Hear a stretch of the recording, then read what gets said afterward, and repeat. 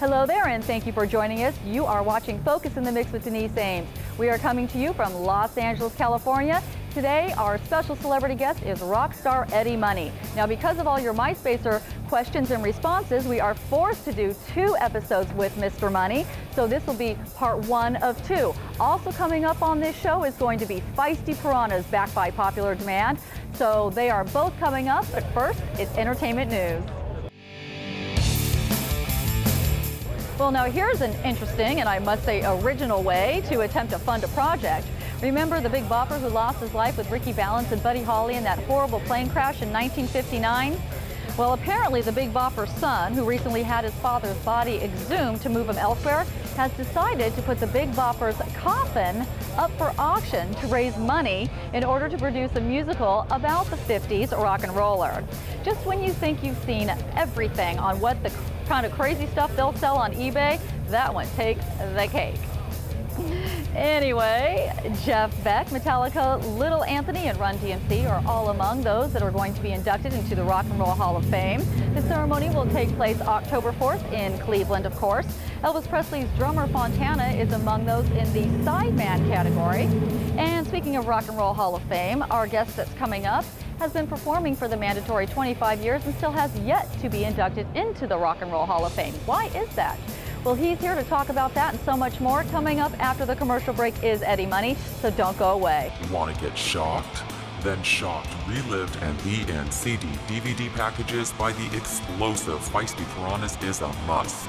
Recorded in their own state-of-the-art studio and winners of numerous music awards.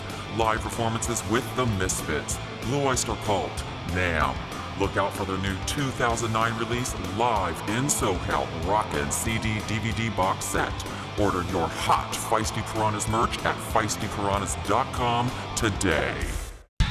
For over half a century, Vendome Wine & Spirits has specialized in the finest rare and hand-picked wines along with a wide variety of unique spirit. Both of their Valley locations also carry a vast array of beers, top-of-the-line cigar products, and beautiful gourmet gift baskets. Come sample wines from all over the world during Vendome's popular wine and cheese tastings and classes. Whether you're on a budget or a high-end connoisseur, Vendome has something for everyone. With 2 convenient locations in Toluca Lake and Studio City, it's easy to shop Vendome Wine & Spirits. When you really want Italian food, you've got to go to Colombo's Italian Steakhouse and Jazz Club, Colorado Boulevard, Eagle Rock. It's that little neighborhood place you wish was down the street from you. Casual fine dining, succulent steaks and Italian favorites, a full bar, live entertainment nightly. Plus, Colombo's offers lunch and delivery service. When you really want Italian food, you've got to go to Colombo's Italian Steakhouse and Jazz Club, Colorado Boulevard in Eagle Rock. Mangia.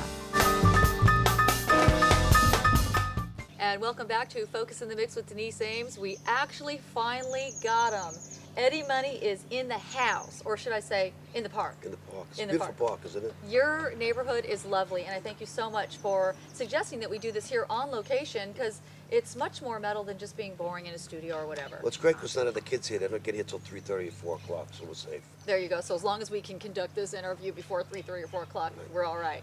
All right, so I want to explain to the viewers that because I got inundated with MySpacer questions, we're going to actually be doing a 2-part episode with Mr. Money here. We're going to air this one, and then the following one will be the following week.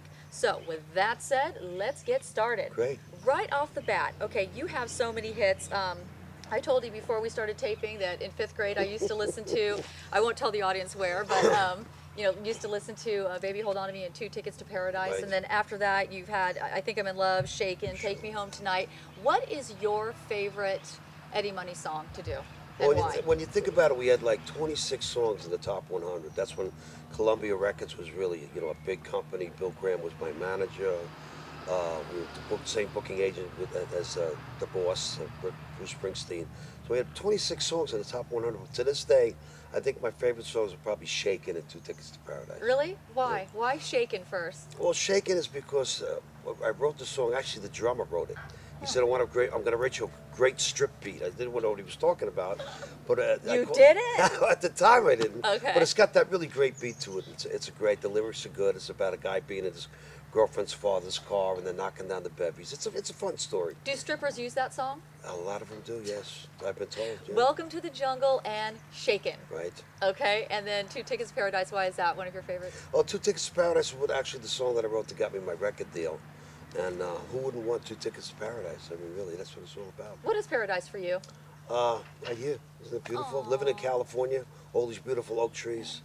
You know, paradise to me, I don't know. I hope I get it to heaven and find out. Oh, I think you will. Now, you mentioned you live in California now, but you're actually from New York. Yes, I am. And you had aspirations prior to being a musician. You were going to follow in your father's footsteps of being a police officer. Right, I was, yeah. So what happened to that dream, and then how did you get interested in music? Because that's quite the opposite of the radar. Well, I was in a rock band in high school, and my brother was in Vietnam at the time, and my father was Patrolman of the Year, if you could believe that. Whoa, for he's the New one York that started City? all the He's the one that started all the American flags on the antennas on the cars way back when. Huh. He was Patrolman of the Year, and I went on the police department as a police trainee, so I took the same mental aptitude test and the same physical that a patrolman would take, but I was only like 19 years old. So I tell everybody I worked undercover. I was an undercover typist. I took typing in high school because I got thrown out of shop class. Okay, now wait a second. Who knew that Eddie Money could type? Yeah. Do you know how many words per minute? I used to do about 80 words per Oh minute. my gosh, my record's 78. Yeah. Golly. Okay, I don't know how many I could do now, but I did a lot of, I took typing in high school because I got thrown out of shop class. Okay, so typing would be the So next they said, best can thing. anybody type? So I raised my hand, and I had a rock band in high school, so I got to work 8 to 4 when the other cops were working around the clock. So I was working 8 to 4 doing the roll calls, which was really fantastic, and the band was doing really well, and the band moved to California, so I quit the police department and came out west, And then you actually sold blue jeans in the San Francisco area? Yes, I worked actually in Berkeley, California during the People's Park riots back in 1969. Were you a good salesman? Yes, I was. I Aw, sold a lot of jeans. Did you? A good salesman and a good singer. Now, you don't just sing, you also play a few instruments. We know you play the harmonica because we've seen you do that in plenty of music videos, but what are some of the other I instruments? play saxophone, I play a little guitar, I play B3 organ, and I play piano. But if I'm playing all these instruments, I'm too busy looking at the keys. I'd rather entertain the audience. Right. So You can't be you. I hire musicians to do all the dirty work. There you go. What's your favorite instrument to play? Obviously, your favorite thing would be to sing. Right. But of all the instruments that you play, what would be your favorite? Actually, I think I'd say the saxophone's a lot of fun. We're getting ready to do a tour with Lou Graham from Foreigner. He used to be, and he wants me to learn the solo on Urgent, so I'm looking forward to learning Oh that. my God! Now is That Lou? was a great solo. He's going out on his own, right? Because he's not in Foreigner Yeah, he's anymore. going out his own. His voice sounds great. How's he doing? Because I know he was very sick. Yeah, he was sick for a while, but he's ever since he got sick, he turned into a really nice guy. Oh, really? There you go. Back in the day when he was really big, he didn't talk to anybody, but he's a sweetheart, and he's getting better. And his voice sounds great, so it's going to be a lot of fun working with him this summer. All right. So going back to kind of your roots. When you were in music, your early stages, you had a mentor who's a very, very famous person. He has since passed on. Right. But tell us a little bit about Mr. Graham and how he helped you, Right. and through the decades of what he did for you. Because I understand he got you your record deal, and he just really helped you. He was a great guy. He was actually from New York, like myself, and we were struggling in a band, and we did this thing called Amateur Night at Winterland, which was really a famous place to play. That's where Led Zeppelin played, and the Stones and Jimi Hendrix, and actually we were the best band out of all the bands. And I was the first really rock band to get to land a record contract off a video cassette tape. Can you believe that? Huh. And we did Merv Griffin and Mike Douglas. But Bill Graham was a great guy. He managed the Stones for a while. He helped with the US Festival. He was a great promoter. It was tragic when he lost his life in a horrible helicopter accident back in the early 90s. Now, here's a bit of trivia. You also, many people probably don't know this, you played with Janis Joplin's back No, in actually, band. you know what happened when Janis Joplin passed away, and Big Brother and the holding company, which was Janis Joplin's band, auditioned a bunch of people, and they liked me the best out of all the people they were auditioning with. But then a singer named Nick Ravenitis, who was this old fat blues singer out of Chicago, wound up getting the gig. Broke my heart, but a couple of years later, I got my own deal with Bill Graham. Okay, well, speaking of gigs, you go out on tour still. I got 5 kids. I'll do anything to get out of the house. Oh, I thought you had to. I thought you were going to say I've got 5 kids. I got to pay the bills, but it's not about that. It's about you want to split. No, it's good. We do a lot of shows because I think that the public's got a short memory. You got to stay in people's faces, Then we do songs that they forgot, like "I'll Get By." Give me one leg. We do songs that used to be hits, and we haven't put them in the. They're not on. They're not on the oldies stations yet. So we got a lot of songs to entertain them. It's easy to write a great set list when you got 26 songs in the top 100. Right.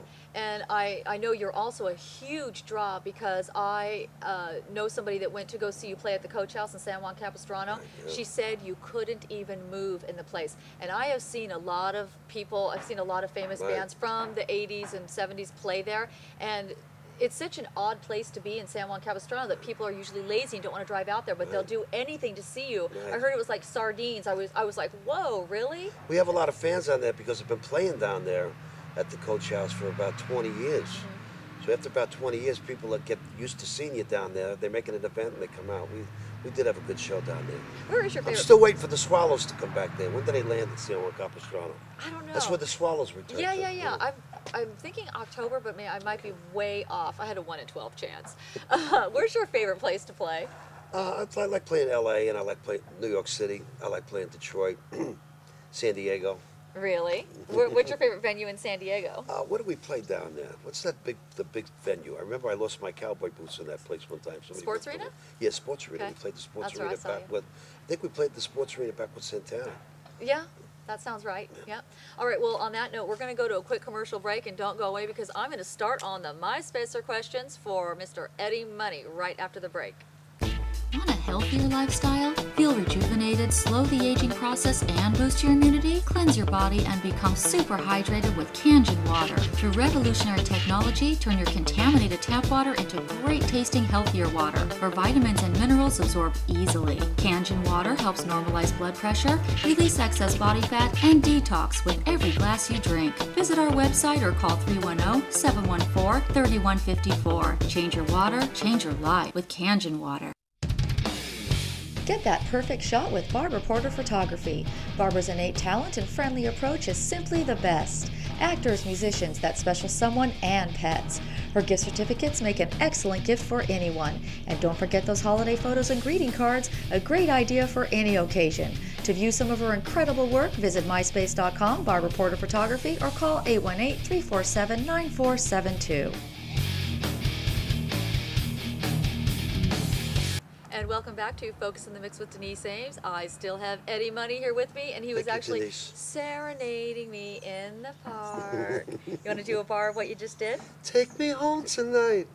We were doing Take Me Home Tonight with Ronnie Spector. She was a sweetheart. Yes. Hey, you know what? Before I get to, well, you know what? Actually, one of the MySpacer questions is about her. So that's what I'm going to start doing, is the MySpacer questions. Let me find, this is from Christiana Kinnard in, Eden, Florida. Okay. Any chance of doing another duet with Ronnie Spector? When I did my duet with Ronnie Spector, which was a big hit, Be My Little Baby, she had such great stories because she was with the Beatles on their first tour. She knew John Lennon and McCartney. She just knew everybody. It was a lot of fun to be with them. Then we did the ballad Everybody Loves Christmas, which is my Christmas song. I did that with her. She comes out every year. I would love to do another duet with Ronnie, but we're both in opposite directions. We don't really run into each other anymore. Do you know where she lives? She lives in New York City somewhere. So how about when you do a show in New York? I'll invite her down, yeah. That would just be mesmerizing. And you know, I remember that video.